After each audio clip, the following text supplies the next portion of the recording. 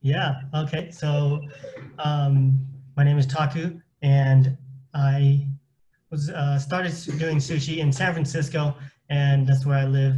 And I started a YouTube channel called Outdoor Chef Life, and where I'm I'm a fisherman and also a sushi chef.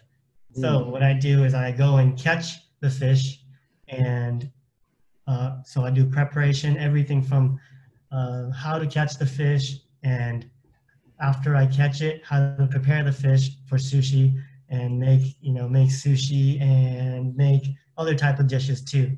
Not just sushi, but I try to have a variety and incorporating a lot of Japanese style cooking and ingredients. So yeah. Um, so you were go out to the dealing with the nature. Yes, And a lot of ocean. Mhm. oh, good. Then you making and then you eating over there too. Yes, and I eat it too. I eat it. Yeah, of course. Sure, sure, sure. I have to That's eat it. good. I don't. I started making food because I wanted to eat good food, but I can't afford it. So I say, okay, let me just make it myself and try to Sure, make it good. Yeah, sure, sure, sure, sure. it's a good inspiration to make good food. But when you started to the sushi chef or just starting cooking, then why you want to go out to sushi making? So I started cooking mainly at home. When I was a kid, I would cook with my mom, help my mom in the kitchen, or she sometimes she always worked in restaurants, but she was a server, and she always worked in sushi restaurants. So she always worked at night, Mm, but she makes dinner before she went to work every day. But sometimes she didn't have time, so she would ask me to make dinner for my brothers. I have two brothers, and so sometimes so she put me in charge to make dinner, so I do that. And yeah, I really liked making food when I was younger, and then when I moved out to college, um, I made pretty much every meal, three times a day, every day. um, and that's how I really started becoming more interested in making better food. That mm. was You were look in London. I went to London for 1 year. Yeah, Oh, just I 1 year. see. Yeah, Mm, so mm, I started in San Francisco State University, um, and I was there like 3 years, and I went to London 1 year, mm. and then I came back to San Francisco State for one more semester. I see. Um, yeah, so in San Francisco State, I didn't study like it wasn't culinary or anything. It was called kinesiology. So that's like for physical therapy. So Mm, that's what I wanted to pursue. I played a lot of sports growing up. I did all kinds of different sports. So I wanted to uh, practice physical therapy and become a physical therapist because I felt like I was in that field for such a long time, like doing sports and things, and then uh, the medical side I really liked as well. So I was interested in that, and I actually did work in physical therapy after I graduated, mm. in between being a sushi chef. Yeah, so I was starting sushi, and I did it for maybe 1 year, and I said, oh man, this is like not that much money, it's so hard work. It's hard work. Yeah, very hard, right? Long hours, and you're on your feet all day long. I was like, Mm. okay, maybe I should use my degree because I had the bachelor's degree in kinesiology, and I was like, okay. So I started working in a physical therapy clinic um, while I was still working at the restaurant too. So I was going into physical therapy, working from 7 a.m. till like 2:30, and then get off, and then go straight to the restaurant, and then working till 11 p.m. and doing that, and then just pursue almost just pursuing both at the same time. But then Whoa.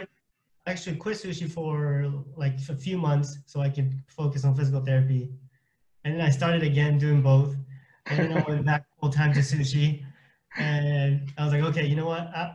Uh, I'm gonna I'm gonna just put my energy all into sushi, and I'm not. Oh, I'm gonna. If I want to do physical therapy, maybe I'll do it later on. But now, I'm gonna do sushi. I'm putting all my energy in that. Mm. So I started doing sushi full time again, and then worked in the restaurant. I worked at a place called Boca Core in San Francisco, and yeah, and then I'm also I love fishing. Since I was a kid, my dad used to take me fishing in Japan. I was born in Japan, so when I was a kid, from maybe 5 years old till 9 years old, like I would go fishing with my dad. We'd go either to the ocean or some lakes, for bass Mm. fishing, and go camping every year. And so I always loved the outdoors. I always loved getting out there, Mm. and fishing was really one of those things that I really did enjoy. Every time I got to go, before I went on a fishing Mm. trip, can't fall asleep because I'm too excited. And yeah, I really love that aspect of being in nature. I see. So you love the fishing, and that's why you're going there. And Hmm. being a sushi chef, you can't wait until bringing it home. You want to Yeah, cook it right away. yeah. So and then practicing sushi, being a sushi chef, Mm. and then and then I got back into fishing more, and it's just natural for me to take that fish and then try to turn it into sushi, because that's what I've been doing. And Sure, sure, sure. yeah, and I started doing a lot more foraging as well, doing like foraging on the coast, finding like sea urchin, clams, crabs, seaweed, all kinds of different things that you Mm. can find on the coast in California. And uni, of course, you turn it into sushi and crabs also. And yeah, just had a What, really, yeah. when was it? Is it come up an idea to put it into on the air to show on the many people was on YouTube. Yeah. right. So I started YouTube when, let's see, 2 years ago. Yeah, a little over 2 years ago. Mm. So May 2018. Yeah. And I started because I watch a lot of YouTube. I I watch see. a lot of YouTubers, especially around in the Bay Area. There's a lot of fishing YouTubers, Mm. so I watch a lot of them, and but they don't really do much cooking, right? They catch the fish, and maybe sometimes they show a little cooking, but not much, right? So I was like, okay, I want to start one too, but I want to show the catching, the cleaning the fish, and preparing the fish, making sushi and making different kinds of things, and Right. because nobody else is doing that. So Oh, I see. I figured, maybe people would like watching something like that, because, it's pretty unique. Um, for right now, at least, there's not many people that are taking the catch and then making it into like restaurant quality. So that's what I wanted to do, and that's what I want to showcase on my YouTube channel. And yeah, so that's what I do now. Oh, I see. Good, Full good, time. good, good. Yeah. Well, it's a one question is right now is a lot of people are having a hard time to so in addition to coronavirus things is how did you your motivation up to in a BS sushi or coming with YouTube things how uh, to motivation up. People, most people in a stay home watch TV. Uh, you see the YouTube things, but you were outgoing. You try to try hard to showing things. That's Yeah. how they keep up with yourself. Yeah. So to be to be completely honest, I was having like a difficult time also, like when the lockdown started, and then I couldn't go fishing, right? And I could still cook at my house, but it wasn't the same as catching the fish and then preparing the whole thing. And I was just making like regular little cooking videos, but and people like it still, but it's not the same. So I myself felt like almost like, man, like I can't do this. It's not fun for me to do just that, because I want to do the whole thing. And I was like feeling a little bit down too. Um, but then I started making, like, you know what, I'll try to be more informative, make more information, like videos that were contains a lot of knowledge. Try to, you know, just put what I know into videos, like making how we make sushi rice in a restaurant versus how I make sushi rice, you know, just if I was making it at home, you know. So showing restaurant techniques and um, showing, like, I did some knife videos, you know, using different kinds of knives and trying to see which one is better, things like that. And I definitely had to be creative in those months that we couldn't go out, um, because that was very hard. That was very difficult. But you know, we got through that part of it. Now that we can go outside again and I can go fishing. Now I'm back to, you know, grinding and doing waking up early, 3 a.m., 4 a.m., going fishing all day, come back, make sushi. And yeah, it was, I think you just have to, it is, I know, I understand that it is difficult if you just sit around. If you're like me, like you like to be outside, but you're not allowed to go outside. You have to be cooped inside. It's very difficult, but yeah, I just felt like made myself, you know, it challenged me. So I just had to try different things and yeah, be more creative, but do it. Yeah. You have any other advices for people having a hard time? Not only the industry, you know, beer chef or restaurant owners, or you have any other advice for them? Yeah. So I think if you're in the industry, I know I have many friends that are, you know, still working in the sushi restaurants, and they're doing like takeout orders, but it's not the same, you know, because you can't have the people inside the restaurant. And I worked in an omakase restaurant, so the sushi chefs that I work with, they're talking to customers all day, but then now they can't talk to the customers, so it's different. But I think as long as you keep at it, you know, just stay strong, stay.